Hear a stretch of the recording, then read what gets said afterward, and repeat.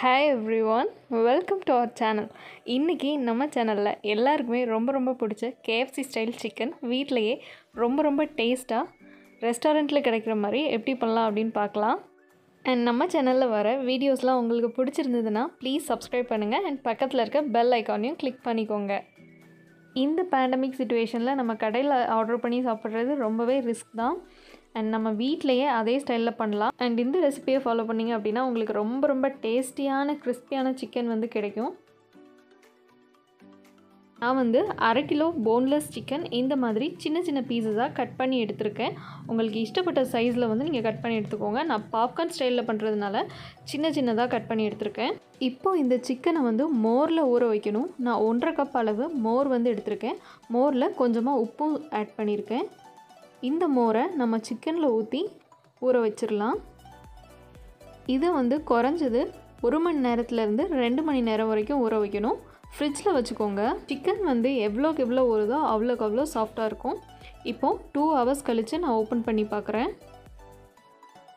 சிக்கனை வந்து நம்ம தனியா எடுத்துறலாம் அந்த மோர்ல இருந்து. இப்போ இதுக்கு மசாலாஸ் வந்து ரெடி பண்ணலாம். நம்ம கடையில் வாங்குற சிக்கன்ல வந்து எல்லாமே பவுடரை ஆட் பண்ணுவாங்க. Onion powder, garlic and ginger powder வந்து ஆட் பண்ணுவாங்க. நம்ம வந்து இப்போ அரைச்சே சேர்த்துக்கலாம். ஒரு சின்ன வெங்காயம், ஒரு சின்ன துண்டு இஞ்சி சின்ன பீசஸாக கட் பண்ணி போட்டிருக்கேன். அப்புறமா ஒரு 4 இருந்து 5 பல் பூண்டு இவ்வளோத்தையும் நல்லா அரைச்சி பேஸ்ட்டாக எடுத்துக்கலாம். நம்ம மோர்லேருந்து எடுத்து வச்சுருந்த சிக்கனில் மசாலாஸ் வந்து ஆட் பண்ணிடலாம். நம்ம அரைச்சி வச்சுருந்த இஞ்சி பூண்டு அண்ட் வெங்காயம் பேஸ்ட் வந்து ஃபஸ்ட் ஆட் பண்ணிக்கலாம். இதில் 1 டீஸ்பூன் சோயா சாஸ், 2 டீஸ்பூன் வந்து tomato sauce, 1 teaspoon chilli sauce, red chilli sauce இருந்தாலும் போட்டுக்கலாம். இந்த சாஸஸ் எல்லாமே நம்மளோட டேஸ்ட்டுக்கு ஏற்ற மாதிரி ஆட் பண்ணிக்கலாம். சாஸஸ் இல்லைனாலும் ஒன்றும் பிரச்சனை இல்லை. நம்ம இந்தியன் மசாலாஸ் கூட ஆட் பண்ணிக்கலாம். கரம் மசாலாலாம். 2 டீஸ்பூன் வினிகர், அப்புறமா 1/2 டீஸ்பூன் வந்து சில்லி பவுடர் வந்து ஆட் பண்ணியிருக்கேன். கொஞ்சமாக பெப்பர் பவுடரும் ஆட் பண்ணியிருக்கேன்.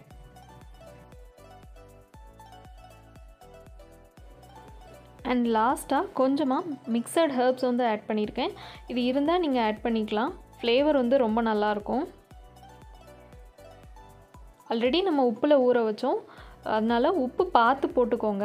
தேவைக்கேற்ப உப்பு போட்டுட்டு நல்லா மிக்ஸ் பண்ணி விட்டுடலாம். இதை நல்லா மிக்ஸ் பண்ணிவிட்டு 3 மணி நேரத்துலேருந்து ஓவர் நைட் வரைக்கும் நம்ம ஃப்ரிட்ஜில் வந்து வச்சு ஊற வச்சிடலாம். சில நேரங்களில் நம்ம கடையில் வாங்குகிற சிக்கன் வந்து வெளியே நல்லா கிறிஸ்பியாக டேஸ்ட்டாக இருந்தாலும் உள்ளுக்குள்ளே வந்து வேகாமல் மசாலா பிடிக்காமல் இருக்கும். அண்ட் இப்படி நம்ம வந்து ரொம்ப நேரம் ஊற வச்சு நம்ம பொரிக்கிறதுனால சிக்கனில் நல்லா மசாலா பிடிக்கும். அண்ட் டேஸ்ட் வந்து ரொம்ப சூப்பராக இருக்கும். வெளியவும் கிறிஸ்பியாக இருக்கும் அண்ட் உள்ளுக்கும் ரொம்ப நல்லாயிருக்கும். நான் ஒரு 4 மணி நேரம் கிட்டே இந்த சிக்கனை ஊற வச்சேன். இப்போ வந்து நம்ம பொரிக்க ஸ்டார்ட் பண்ணிடலாம். அதுக்கு ஒரு பவுலில் நான் வந்து 1/2 கப் அளவு மைதா மாவு எடுத்திருக்கேன். இதில் தேவையான அளவு உப்பு, 1 டேபிள் ஸ்பூன் அளவு மிளகாய்த்தூள், இதெல்லாத்தையும் நல்லா மிக்ஸ் பண்ணி விட்டுக்கலாம். மிக்ஸ் பண்ணிவிட்டு நம்ம சிக்கனை ஒன்றா எடுத்து இந்த மைதாவில் நல்லா கோட் பண்ணிக்கலாம். இந்த மாதிரி மாவை நல்லா மேலே தூக்கி போட்டு ஃபர்ஸ்ட் கோட்டிங் வந்து நல்லா இந்த மாதிரி பண்ணணும். அப்போ தான் நல்லா கிறிஸ்பியாக இருக்கும்.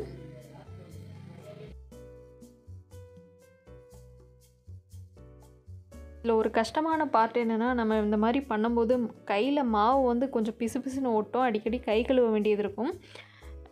அண்ட் இந்த மாவில் கட்டியாக வந்துருச்சு அப்படின்னா மறுபடியும் நீங்கள் சலிச்சு எடுத்துக்கோங்க. ஃபர்ஸ்ட் கோட்டிங் வந்து பண்ணி முடிச்சாச்சு. இப்போ 2வது கோட்டிங் பண்ணணும். அதுக்கு ஒரு முட்டையில் கொஞ்சமாக உப்பு போட்டு கலக்கி வச்சுருக்கேன். அந்த சிக்கன் பீசஸை ஒன்றா எடுத்து முட்டையில் முக்கிட்டு மறுபடியும் நம்ம மைதாவில் நல்லா தடவி எடுக்கணும். கொஞ்சம் அழுத்தம் கொடுத்து நம்ம டிப் பண்ணி எடுக்கணும். டிப் பண்ணிவிட்டு எக்ஸஸ் மாவெல்லாம் நம்ம வந்து கையை வச்சு இந்த மாதிரி தட்டி விட்டுறணும். அப்போ தான் இந்த ஸ்ட்ரிப்ஸ் வந்து ஃபார்ம் ஆகும். செகண்ட் கோட்டிங் பண்ணுறதுக்கு முட்டையில் டிப் பண்ணணும் அப்படின்ட்டு இல்லை, நார்மல் தண்ணியில் கூட டிப் பண்ணி பண்ணலாம். ரொம்ப பெரிய வித்தியாசம் இருக்காது. முட்டையில் டிப் பண்ணோம் அப்படின்னா இன்னும் நல்லா கிறிஸ்பியாக இருக்கும். இப்போ நம்ம பொரிக்க ஸ்டார்ட் பண்ணிடலாம். அந்த மைதா மாவை வந்து கோட் பண்ணிவிட்டு ரொம்ப நேரம் வெளியே வைக்க வேண்டாம். கோட் பண்ணிவிட்டு உடனே நம்ம பொரிக்க ஆரம்பிச்சிடலாம். அண்ட் எண்ணெயோட சூடு வந்து ரொம்ப ஹையாக இருக்கக்கூடாது, மீடியமாக தான் இருக்கணும். அண்ட் ஸ்டவ்வையும் மீடியம் ஃப்ளேமில் வச்சுக்கோங்க. ஹை ஃப்ளேமில் வச்சு பொரித்தோம் அப்படின்னா வெளியே வந்து கரைஞ்சிரும், உள்ளே வேகாது. கொஞ்சம் கொஞ்சமாக சிக்கன் பீசஸை போட்டு நல்லா ஃப்ரை பண்ணி எடுத்துடலாம். பக்கத்தில் போட வேண்டாம். ஒரு சைடு வந்து வெந்ததுக்கப்புறமா திருப்பி போட்டுட்டு நல்ல கோல்டன் ப்ரௌன் கலர் ஆனதுக்கப்புறமா நம்ம இதை வந்து எடுத்துடலாம். உங்ககிட்ட சாசஸ் அண்ட் அந்த ஹெர்ப்ஸ்லாம் இல்லைனாலும் ஒன்றுமே பிரச்சனை இல்லை. நம்ம வீட்டில் இருக்க மசாலாஸ் வச்சு கூட நம்ம பண்ணலாம். வெளியே கோட்டிங் மட்டும் இந்த மைதா வச்சு நம்ம கொடுக்கலாம். பாருங்கள் எவ்வளோ கிறிஸ்பியாக வந்து ஸ்ட்ரிப்ஸோடு ரெடி ஆகிருக்குது அப்படின்னு. இந்த மாதிரி வெளியே வந்து நல்ல கிறிஸ்பியாக அந்த ஸ்ட்ரிப்ஸோடு வரணும் அப்படின்னா என்ன பண்ணணுன்னா மைதாவில் நல்லா கோட் பண்ணிவிட்டு எக்ஸஸ் மாவை வந்து நல்லா கையை வச்சு இப்படி ஆட்டி தட்டி விட்டுருங்க.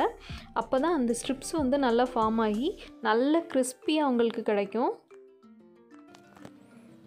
பாருங்கள் உள்ளே எவ்வளோ சாஃப்டாக இருக்குது அப்படின்னு. அண்ட் வெளியேயும் நல்லாவே கிறிஸ்பியாக இருந்தது. அண்ட் இதில் மரினேட் பண்ணுறதுக்கு நம்ம ஆட் பண்ணியிருக்கிற ஃப்ளேவர்ஸ் எல்லாமே நம்மளோட ஆப்ஷனல் தான். நம்ம இந்தியன் மசாலாஸ் கூட தாராளமாக ஆட் பண்ணிக்கலாம். அண்ட் அந்த கிறிஸ்பினஸ்க்காக நிறைய பேர் கார்ன்ஃப்ளேக்ஸ் அண்ட் ஓட்ஸ் கூட யூஸ் பண்ணுவாங்க. அண்ட் இந்த மெத்தட் வந்து ரொம்ப ரொம்ப சிம்பிளானது. கண்டிப்பாக இதே மெத்தடில் இதே அளவுகளோடு ட்ரை பண்ணி பாருங்கள். அண்ட் எங்கள் வீட்டில் இது எல்லாருக்குமே ரொம்ப ரொம்ப பிடிச்சிருந்தது. நீங்களும் இதே அளவுகளோடு ட்ரை பண்ணி பாருங்கள். அண்ட் ட்ரை பண்ணி பார்த்துட்டு கமெண்ட்டில் எப்படி இருக்குது அப்படின்னு சொல்லுங்கள். இந்த வீடியோ உங்களுக்கு பிடிச்சிருந்தது அப்படின்னா please subscribe, like, share and comment. Thank you so much for வாட்சிங். பை.